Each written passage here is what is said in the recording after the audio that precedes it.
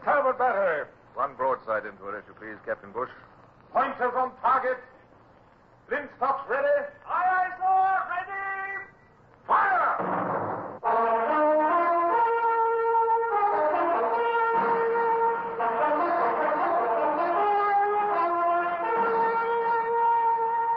Presenting Michael Redgrave as C.S. Forrester's indomitable man of the sea, Horatio Hornblower.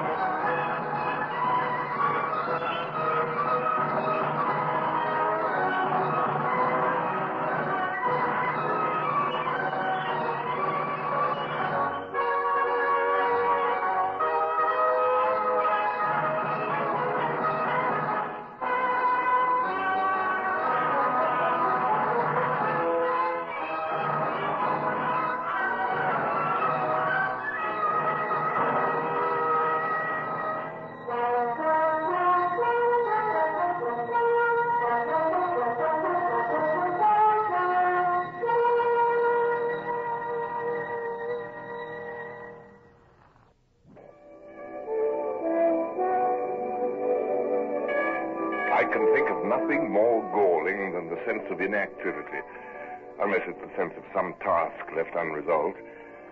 And that morning, when I awakened in my cabin aboard the Nonsucher, I was possessed by both. So much so that no sooner had Captain Bush presented himself, Baltic charts in hand, than I vented my ill temper on him. But I asked for charts, and you bring me these. Captain Bush, what good are charts in 3 different languages? Now, look here. French charts, one in German, another Swedish. How can we possibly decide where or how to strike against Bonaparte when even the charts don't agree with one another? They're the best we've got aboard the Nonsucher. Look, even their soundings. Look, this one's in Swedish feet, and the French use their new metric system, and as for those confounded Germans, oh, Lord knows what they use. I know, it's very annoying. Of course, we could have your clerk Sorger translate them for us. Sorger? How is he now? He's lost a deal of blood. He'll never use that right hand of his again, not after you were forced to slash his wrist with your sword, sir. But we can make use of him until we hang him. Hang him, yes. Yes, I'm afraid we'll have to. Humorless idiot. Attempting to assassinate Tsar Alexander himself. He came within a hair's breadth of succeeding. Yes. A cocked pistol in his hand, hiding behind a pillar in the Tsar's palace. Well, what could I do but slash his wrist? I should never have let him accompany us to the palace. The man's a Finn. It was Russia that despoiled his country. I should have realized he was dangerous. It's over and done with, sir. Thanks to you, the Russians are now ready to defy Bonaparte. Defy him? Possibly. They've taken up no arms against him yet, as you will notice.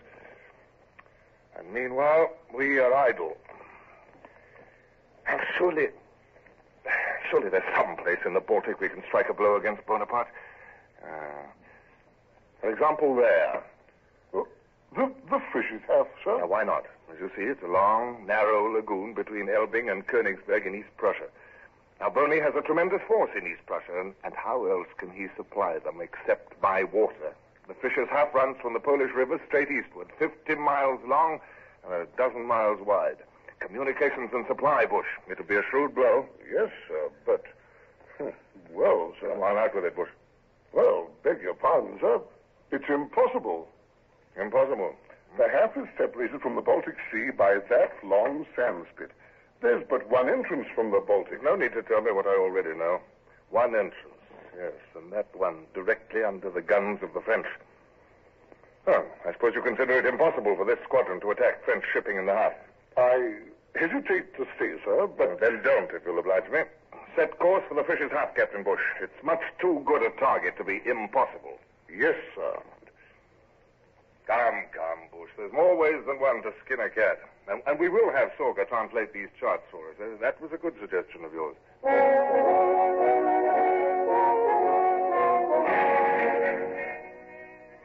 Sorger lay in sickbay, pale and wan from loss of blood. He presented another problem, one that made me angry and faintly sympathetic both at once. Well, Sorga, better? I believe so. You're an idiot. You realize what you're in for. By the Articles of War and the laws of England, you're going to die for your foolishness. I am not English. I am a Finn. You fled from Finland. You took service in the British Navy. I would do it all over again. Our enemy is Bonaparte, not Russia. I repeat, I would do it all over again. I am homeless. What is my country now? A slave, helpless under the heel of Russia.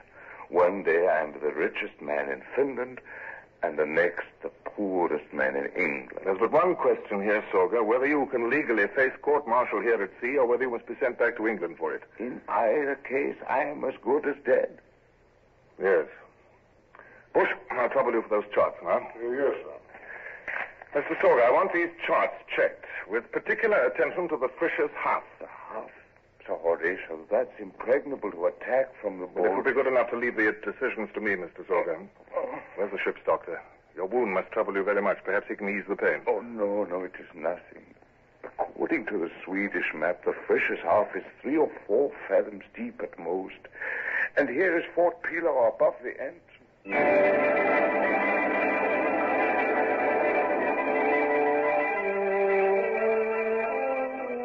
The more we studied the problem, the more impossible it seemed. I was a fool.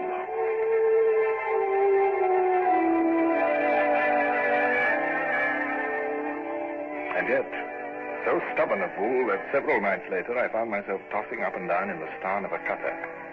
With Lieutenant Vickery of our sloop, Lotus, I was being rowed in to inspect the single entrance to the Fisher's Half under the guns of Fort Pillau. Stroke there, easy. Warm night. A dark night, Mr. Vickery. Praise God. You think the French know we're about, sir? No. We came up after dark and hove to. The entrance will be blocked with floating logs, chained together, Mr. Vickery. Keep a sharp eye out for them. Aye, sir. For gunboats also. They'll be patrolling the blockade. White water, sir. White water. The blockade, sir. West oars will drift onto it. West oars. There it is, sir. Down first, if you please, Mr. Vickery. Aye, sir. Helmsman, bring her about. Out it is, sir. Good. Now, it will hold my cape, Mr. Vickery. Sir, you're not going for good lodge, sir. Why not? The waves are washing off over them, sir. You'll get soaked to the skin and logs are slippery. If you're gripped, you may go under. Take my cape, Mr. Vickery. Aye, sir.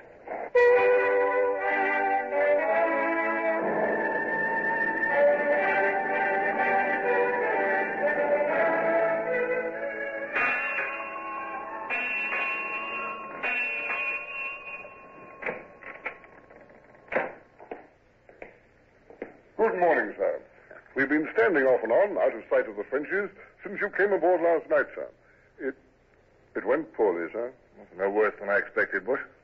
Could the Nonsuch ram through that blockade, sir? But logs the size of tree trunks and all connected by heavy cable. Impossible, Bush. Horatio, you've thought of the way out, haven't you? I'll be obliged if you'll make signal to the squadron, Captain Bush. All commanding officers are to report to my cabin this afternoon at 6 bells. You've solved the problem, sir.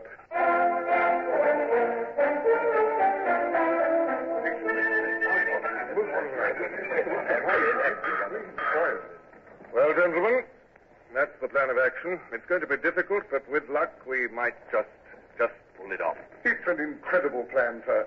There's no one can think of this except you. Yeah, I presume it's clear. 4 boats will go in past the blockade tonight. There's open water at the Sandspit side. Make a record, Mr. Montgomery. The Nonsuch launch and cutter, the cutters from Lotus and Raven. Aye, sir. A 4-pounder in the eye of the launch, 3-pounders in the cutters. Food, water, ammunition, combustibles for setting captured vessels on fire. Aye, sir. Now, as to who shall command the raiding party... Yes, Mr. Cole? If it's to be by order of seniority, I am the senior officer, sir. You are, Mr. Cole, but the first task shall be to penetrate the lagoon, and since Mr. Vickery went in with me to inspect it, he's certain to know more about the situation. It shall be Mr. Vickery. Sorry, Mr. Cole.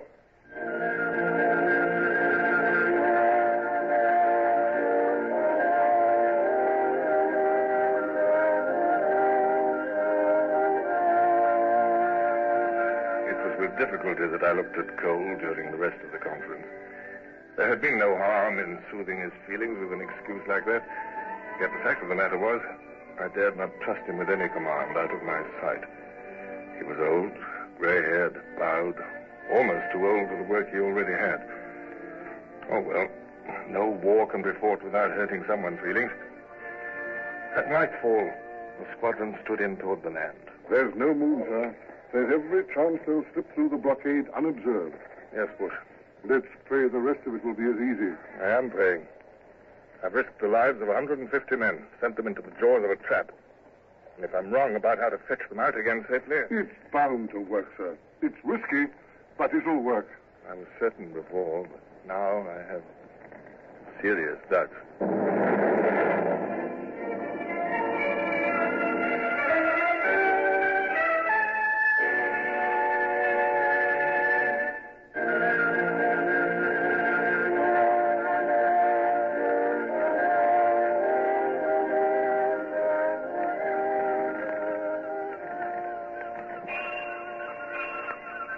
The mist has cleared, Horatio. Oh, are those our cutters? No. Gunboats putting out from the Fort Pilo to stand a guard over the entrance. Must have given them a turn to open their eyes and see British ships standing off just beyond cannon range. They may already have known about us. They may have captured the raiding party, and all our plans are for naught. Ahoy! Look out! Any sign? No sign, sir. Here's Lieutenant Mound come aboard, off his bomb kit, sir. Bush, I have eyes. Oh, I wish mine were as good as our lookout. Lieutenant Mound reporting, sir. Morning, Mound. You were your bomb kits ready for your part in this venture? Yes, sir. You understand what must be done? My bomb ketch will proceed out of sight of the Frenches and go wide of that long sand spit that separates the Frisch's house from the sea proper.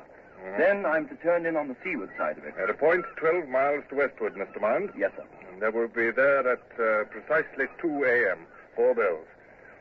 The water is shallow. There may be surf.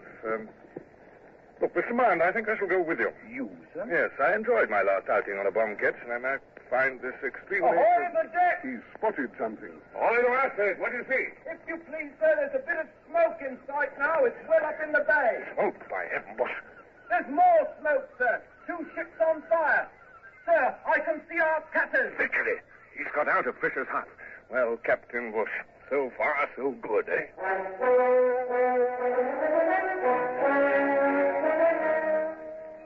The day wore on. As far as lookouts eye could see, pillars of smoke were rising in the Fisher's hut, marking the destruction wrought by Vickery and his cutters. Towards the middle of the afternoon, before it came time to go aboard the bomb ketch with Mound, I ordered a diversionary attack. I wanted the defenders to think twice before they put all their efforts against Vickery. We're dropping down within range of Fort Pillau now, sir. So long as we draw their fire, Captain Bush. They're opening up. We shall do the same, if you please, Captain. Gun deck, fire when ready. Aye, sir. Ready. Port battery. Fire!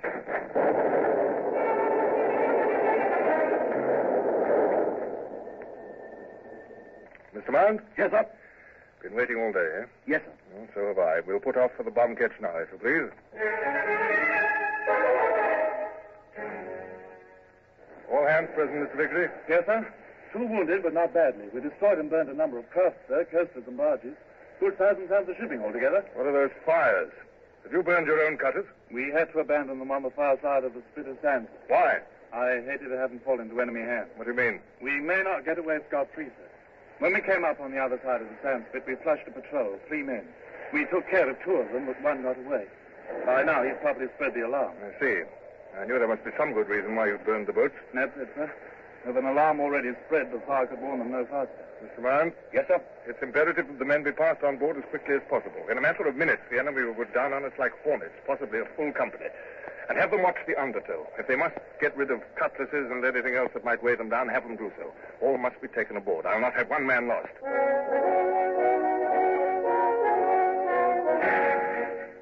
It was well organized. The blaze from the burning cutters began to die down, but still it lit the tumbling surf with orange and scarlet. Mound had gone back on board the ketch to supervise matters. The thing went well. The men clambered aboard or were dragged helter-skelter, and finally the beach was clear, except for Vickery and me. Just in time, sir. Aren't those torches over there in the direction of the fort? I doubt if they're fireflies, Mr. Vickery. Into a surf, if you please. After you, sir. Thank you, Vickery, but the senior officer is always allowed the last to leave a post of danger. Aye, sir. Oh, it was a most welcome relief when the ketch loomed up ahead and strong arms dragged me aboard, with no more ceremony than if I were a waterlogged castaway instead of a Lord Commodore. Up you come, sir. Steady there. Now, there you are, sir. Are you all right, sir? Oh, of course I'm all right. Oh, that's the Commodore for you. And why shouldn't he be? Him that bathes in salt water most every morning. Silence, sir. Sir, we're fast aground. What's that? In the sand, sir. We've taken aboard 150 men. The ketch must have gone down a full foot. Good Lord, Mountain. Those men will be on us in a matter of minutes. We'll be sitting down. If you please, Mr. Vickery.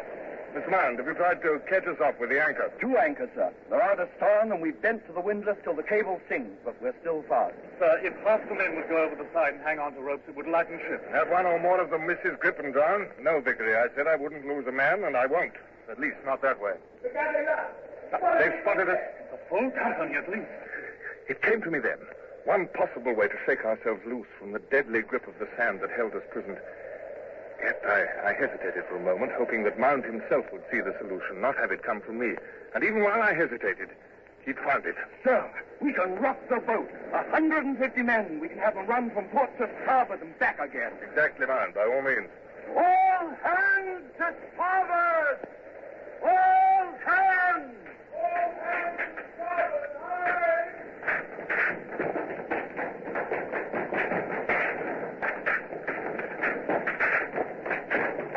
Vickery, they're firing random shots at us.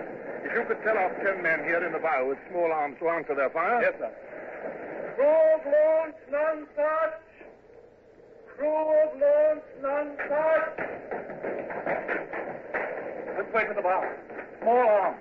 We'll keep the Frenchies busy while we rock the ship. All hands now! When I give the command, over you go to the port rail. No! All hands, when I give the command, to the starboard rail. Now run! He trembled that time, Mr. Mount. All should do it. Stand by to cut the anchor cables. Helmsman, stand by to bring all sails aback. Now, the Frenchies are getting impatient. They're walking into the surf towards us. Yes, sir. All hands now! When I give the command, back to the port rail! And run, heavy lads! Pound that deck hard! Now! Sir, the ocean is ready! We're free! Bring her around! Marching out! Mr. Vickery, you can cease firing. We're off the sand. We are free.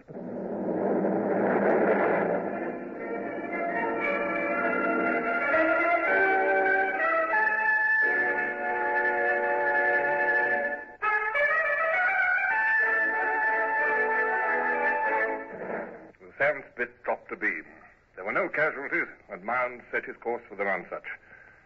The sky turned grey with the coming of dawn, and Vickery's face, too, was grey with fatigue as he gave me his full report there on the deck of the bomb ketch. I felt a tremendous wave of affection burst over me as I regarded him and Lieutenant Mount. I wanted to tell them that, had they been my own sons, I could want no 2 better ones. And yet I couldn't bring myself to express a thought so frankly sentimental. I shall call the particular attention of the Admiralty to the conduct of both you officers. I consider it excellent. I shall, of course, require reports from you immediately in writing. Aye, aye, sir. Sail-ho! It's the Nonsuch, sir. Yes, Captain Bush must be worried. Make the proper signal, if you please, Mr. Mond. Commodore on board. All is well.